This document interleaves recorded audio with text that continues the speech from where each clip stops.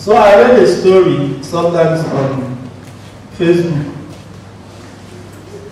about a woman whose son, the paternity of his son came into question. And then somebody told the husband, look, that child look like your son. Are you sure your wife is not up to something? Because we are told that the only person who knows the real parents of the child are the mothers. Abi? Mothers and paternity tests now. Before it was only mothers. Well, the man, believed what was told and started asking the wife, this child, whose son is he? And the woman was like, yes. I've never cheated on you since we started living together. And she had really not cheated. The Bible said, I don't think this baby belongs to me. Let's go for paternity test. And they went. They did the test. Checked the woman and the baby. Check the man and the baby. Negative. And he asked the woman, are you sure I'm this? The test says negative, so whose son is this? The woman was confused. Then I tested the woman and the child and discovered that it was also negative. Confusion now everywhere. So what is the likely explanation? All of them were totally confused. And I think the writer of the message eventually said there was a switch over. This is where the aura of nurses and doctors come. I think the baby was switched at birth. If you were the woman, and first of all you conducted the secretly, and even discovered that the baby is not yours, how would you tell your husband that kind of thing? How would you tell your husband that kind of thing? If we don't even have paternity tests now, and with paternity tests and all of that, and this kind of thing happen, you the only woman, how would you tell your husband? How would your husband believe that the child you suckled, right?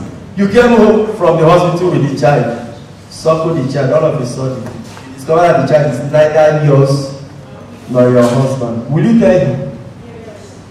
How will you tell him? Will any man believe that story? It will be difficult. If you are a man and you discover, how will you believe that your wife will come and say, this baby is not mine, it's not your own? Then whose own? And she say, I don't know. Baby you brought back. You will say your wife is up to something. Three of us. That's what Mary and Joseph suffered. First gospel. Say this is how Jesus came to be born. His mother Mary was betrothed to Joseph. No one means to be betrothed. For a baby's year, it means that when you were small, your husband's parents and your own parents met behind you without you and concluded your wedding and said this is who you will marry.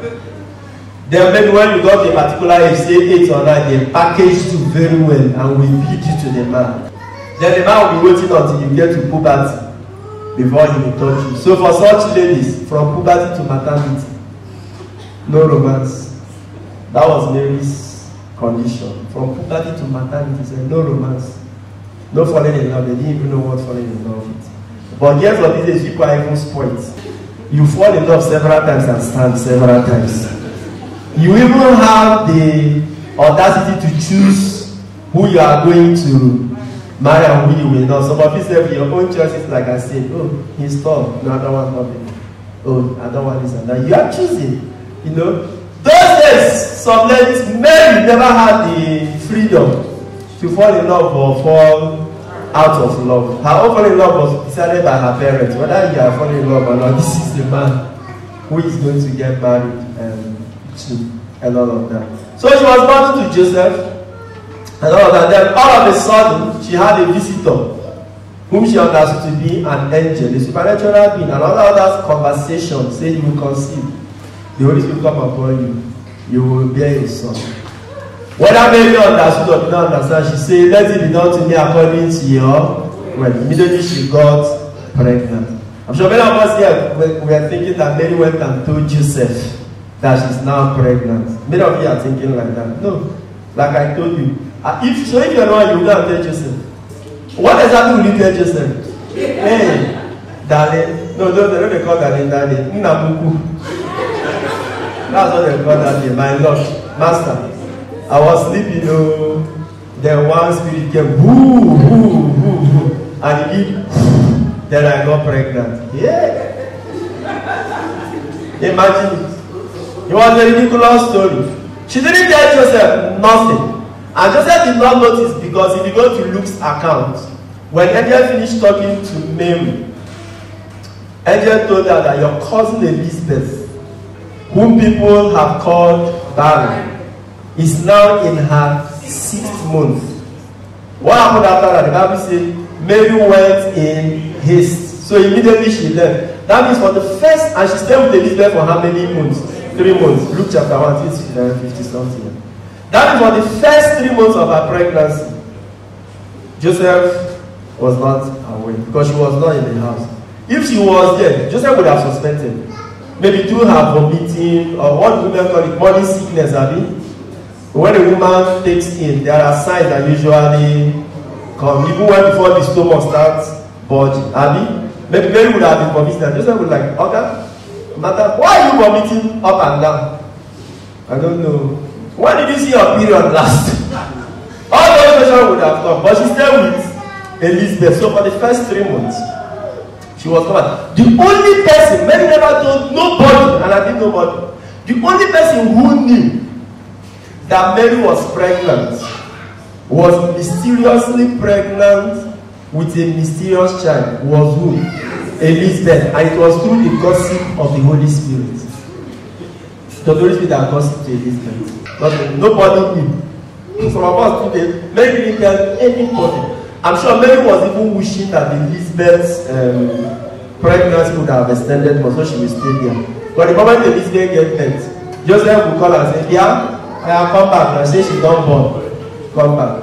And she got back home. So now staying with Joseph, as the months were going, what will happen? The stomach will do what? Will be budging. So at the point, she couldn't hide it again now. I'm sure Joseph noticed some. Joseph, yeah, Mary, come. What is that thing I'm seeing? Mary stood silent. Joseph came and said, that thing I'm seeing, is it not pregnancy? At this point, Mary knew she could not say, yes, it's pregnancy. And then Joseph would say, pregnancy? Mary, you know I have not touched you. Me, myself, I know I have not touched you. And God in heaven knows I have not touched you. Mary, who is responsible? Mary's mouth shut. How could she tell Joseph? It was spirit. Even at the Holy Spirit wasn't even known in the Jewish culture as much. Trinitarian revelation started with Jesus. So Mary would have told Joseph, it is spirit. Joseph would say, whose spirit? Your ancestor's spirit or whose spirit? My ancestor's spirit. And no. She kept quiet. She never said anything, but it was useless. Telling Joseph it was spirit that impregnated him would be an insult to Joseph's intelligence. It's like any man here, your daughter just comes home, or you just discover something that your daughter is pregnant, you're asking her. She does not mention Okoko or Okori, doesn't mention John or Peter or Abdullah or anybody. And you keep pressing and she say, no, he's spirit. Or she say, as I was passing one day, one guy was the other way, he just waved at me and said, receive it, then I became pregnant. How many of you fathers here will believe? That's ridiculous. How will you tell yourself a virgin you're pregnant? That I say, a prostitute telling someone I'm still a virgin. A no prostitute saying I am a virgin. But a Nigerian politician saying I'm honest and innocent. They don't work. Praise God.